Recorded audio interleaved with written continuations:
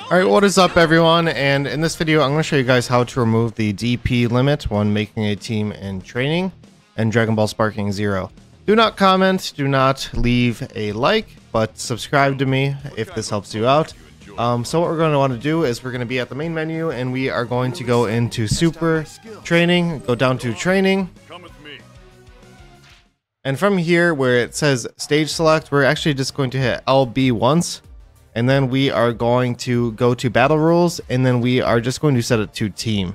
So now there will be no DP limit. We can just make our team just like that.